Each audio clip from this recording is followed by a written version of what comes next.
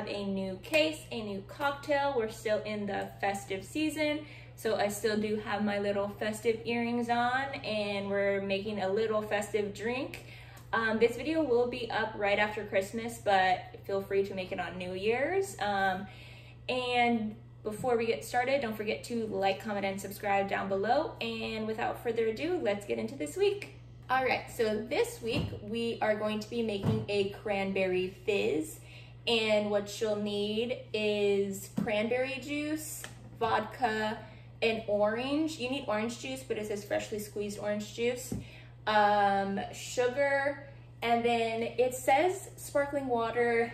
I don't like sparkling water, so I figured Sprite would be good to try. And before you begin everything, you're going to need to cook it on the stove. So you basically combine a half a cup of cranberry juice, a half an orange, the orange juice, and then 1/8 cup of sugar. And then so you do that on the stove, you heat it up, and you pretty much heat it up for like 15 minutes, stirring occasionally. And then you're going to end up with this kind of syrup, and that's what's going to be added into the drink. So you keep this refrigerated until you're gonna actually make the cocktail. It's really easy. You literally just put it in a pan and then you heat it up, and like the sugar dissolves, and you're basically making like a simple syrup, but with cranberry and orange juice. So you're going to need that. And then this week's case, we're going to be talking about the Los Feliz mansion murders.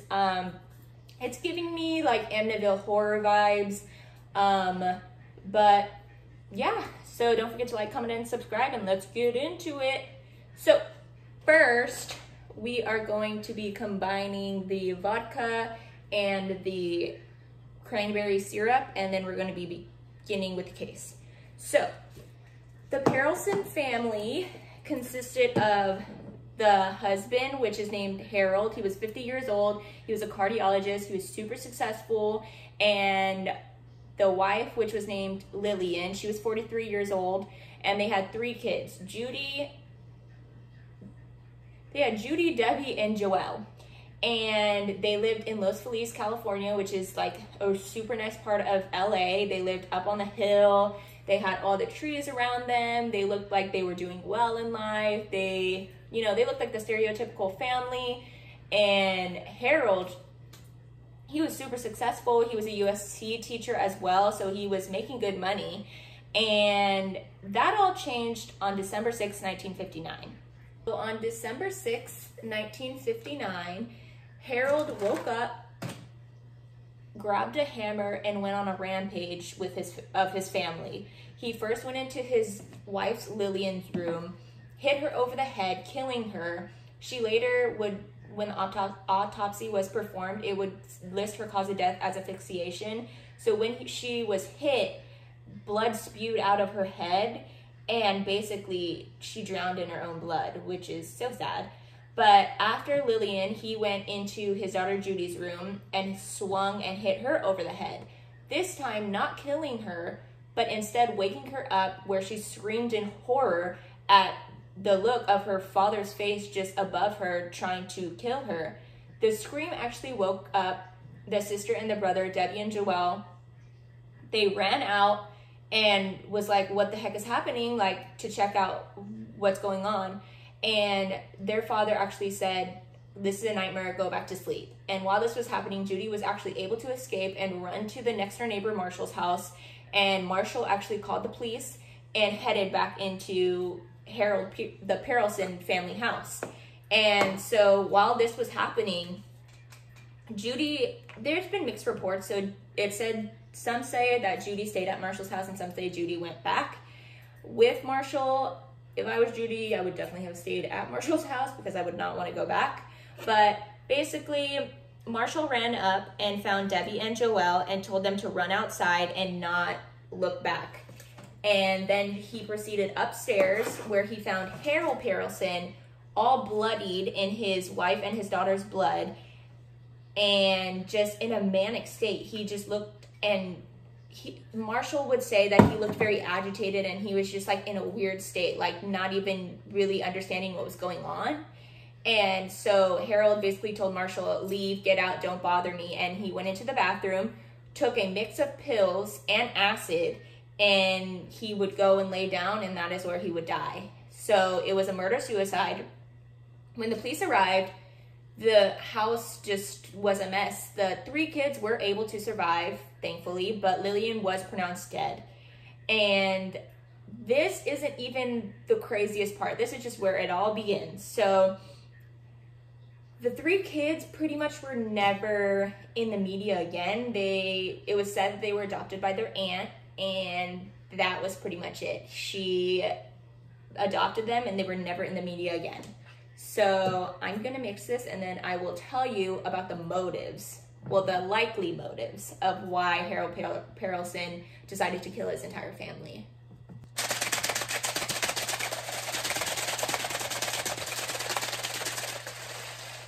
All right, let's see. And now we are going to add the syrup in here and then mix it again. It gets pretty thick, so I think that's what it's supposed to go like, because they call it cranberry syrup, so it's a little syrupy. One more time, mixing again.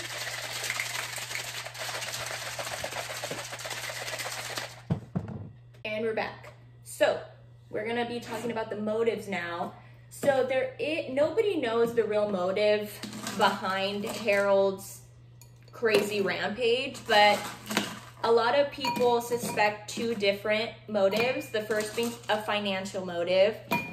Basically, Harold had put a lot of money into this new technology, this medical technology business with a partner.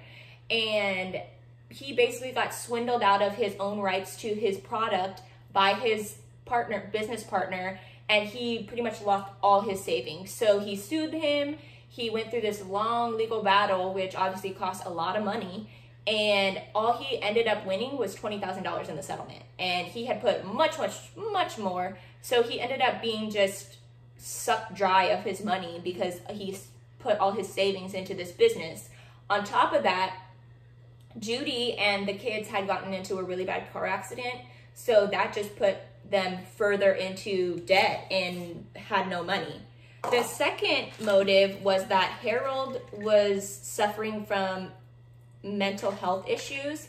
It was said that there was previous suicide attempts, and that Lillian was really worried about Harold, and that she had wanted him to go into a medical facility and get the help he needed.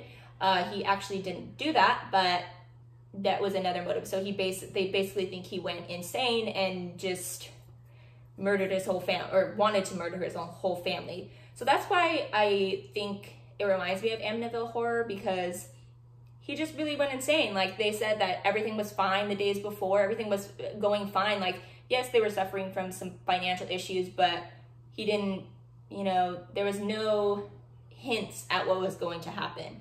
So now we're going to be talking about what happens after the murder and what happens to the house, because the house pretty much became a haunted house. It became the real world LA haunted house. So just less than a year after this horrific murder, a couple named, I don't want this just explode.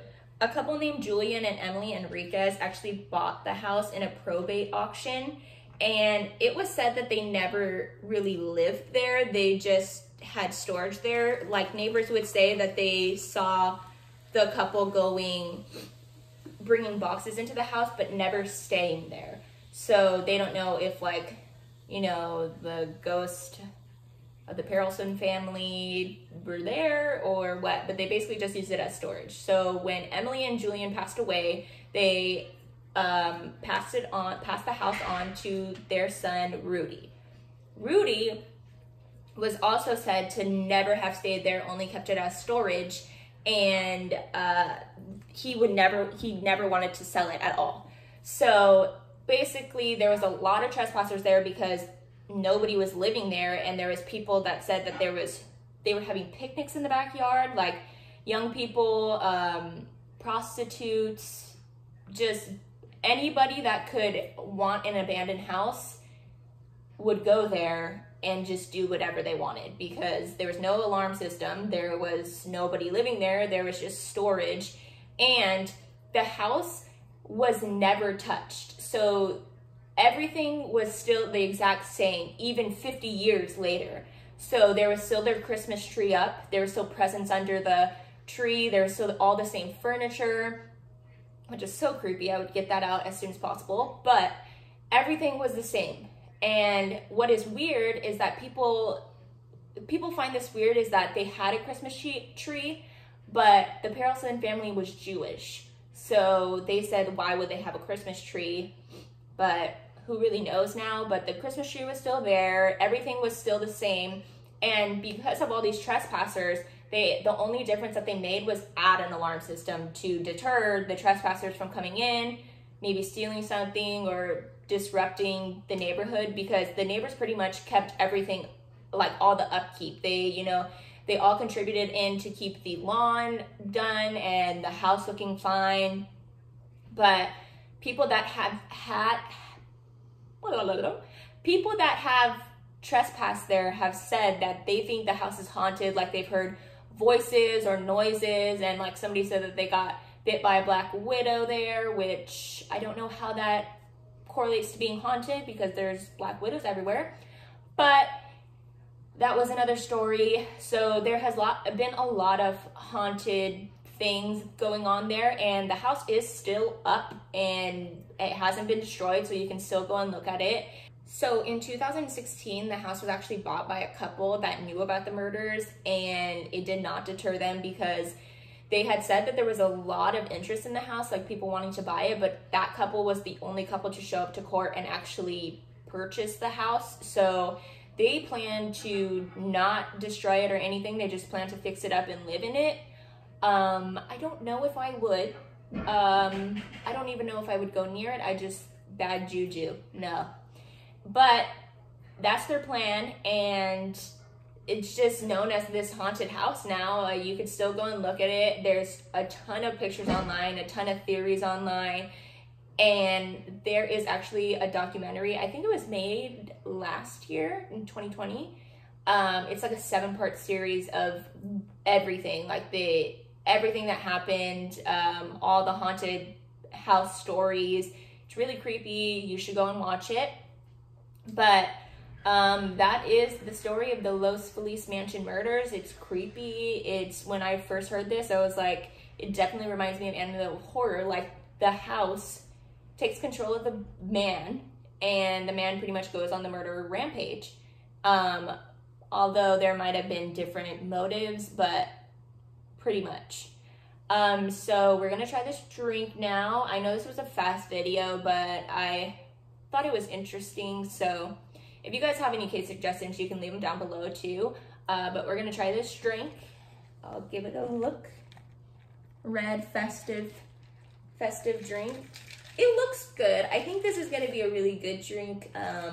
Probably one of my favorites. Sorry about that. I have multiple siblings in this house, and one just needed water. So anyways, we're gonna try the drink now. I think it's gonna be really good. Fingers crossed. I haven't found my favorite drink yet, so hopefully this is it.